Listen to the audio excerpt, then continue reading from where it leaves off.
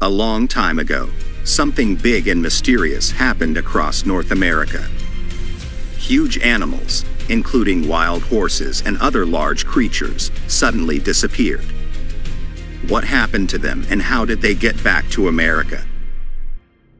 Horses first appeared in North America more than 55 million years ago. Back then, they were much smaller, some as tiny as small dogs. Over time, they changed to survive in different environments and weather. For example, their teeth evolved to eat tougher grass instead of soft, tropical plants. About 11,700 years ago, during a time called the Pleistocene era, many large animals in North America, like mammoths, saber-toothed cats, and early horses, disappeared. This event is known as the Quaternary extinction event. Scientists still argue about why this happened, with ideas ranging from changes in the climate to early humans hunting these animals too much. For thousands of years after this, there were no horses in the Americas.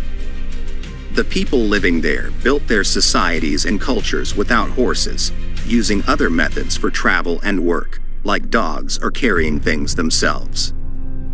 Horses came back to the Americas because of European explorers and colonizers in the late 15th and 16th centuries. Famous explorers like Christopher Columbus and conquerors like Hernán Cortés brought many things from Europe, including horses, which weren't originally from the Americas. The return of horses had a big impact on the native people in the Americas. For Native American tribes, especially those in the Great Plains of North America, horses changed the way they traveled, hunted, and fought in battles. Travel and trade became faster and easier. Hunting improved as they could chase bigger animals more effectively. In battles, horses gave them an edge with their speed and mobility. The reintroduction of horses is a part of what's called the Columbian Exchange.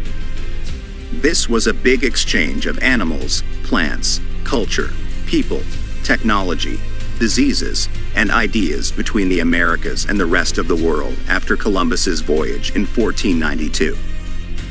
This exchange changed the world in many ways, affecting farming, societies, and cultures, and marking the start of a new chapter in human history with more global connections and the mixing of different worlds.